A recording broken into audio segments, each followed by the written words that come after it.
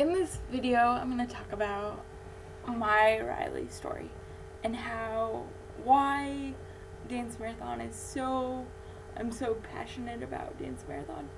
Well, when I was about 4, I had to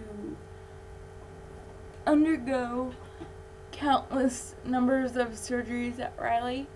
One being I had to get my hamstrings worked on twice, I think, and I also had to get surgery done on my hips down at Riley, and I had to do a lot of physical therapy down at Riley because of those surgeries, and I had to do a lot of therapy down there just to keep my muscles in good shape too.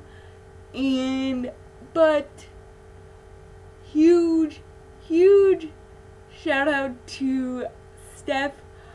Sorry that you had to spend Christmas at my house because I was in such pain and had a number of leg spasms, and just sorry that I was screaming bloody murder because I was in shearing pain.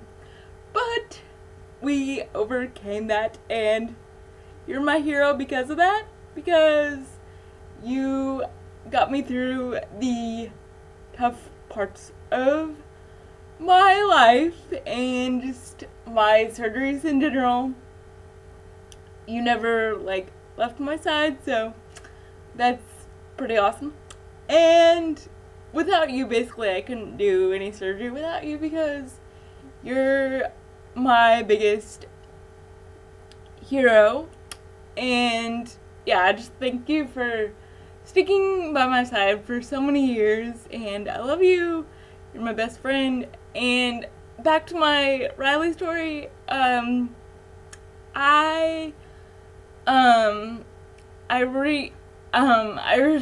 I support Riley because, like I said, I had to get my hips done twice, I think, and my hamstrings done twice, and without them, I would not be here today sharing my story about having cerebral palsy and,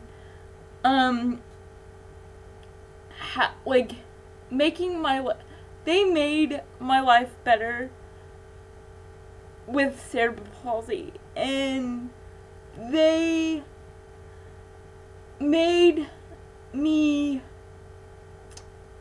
a better person anyway, because I had to go through a lot of surgeries and they never left my side. And Steph, you were one of the people that never ever left my side over the years. So I appreciate that, and that's why I support Riley and danced for them for so many years in high school, because I had to undergo so many surgeries at Riley, and because of them, they make me a better person. So that's why I want to get more involved with Dance Marathon, and I want to share my story about being a Riley kid, and I want to share my journey with them. So that's my Riley story, and yeah, so check out this video and see you guys later. Alright, bye.